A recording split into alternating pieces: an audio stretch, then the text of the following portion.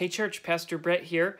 Want to say a couple of things. One, thanks for a great worship service last week. We had our first in-person indoor worship service, and you all followed all the health and safety protocols beautifully. And it was a beautiful service. We felt very safe and just very appreciative for you.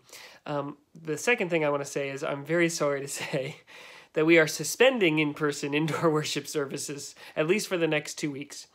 And that is because the governor updated the COVID hotspot map last night in a press conference, and Essex has gone red.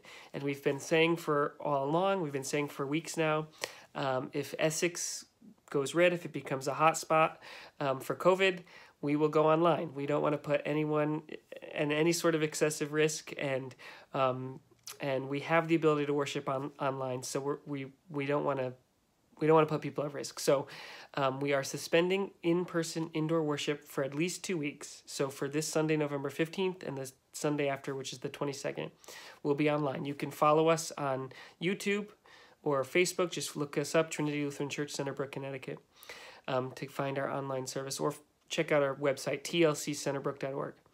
And which means the earliest we'll be back in person if Essex goes back to orange or yellow or gray, is November 29th. Not a guarantee. We're hoping it does. That's the first Sunday of Advent. So that'll be fun. But that means all of us wearing our masks and staying apart, especially for the holidays. And I'm so sorry.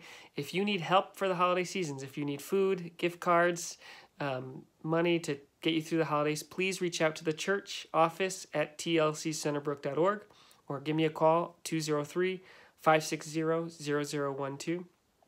We'll hook you up. But until then, stay in touch with us. We are anticipating it being like this for the rest of COVID. Sometimes we'll be in person.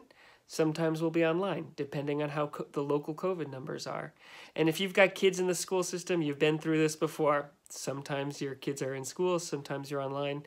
It'll be the same thing with church. We don't want to put anyone at risk. We also want the opportunity to worship the Lord in communion with each other as it's possible.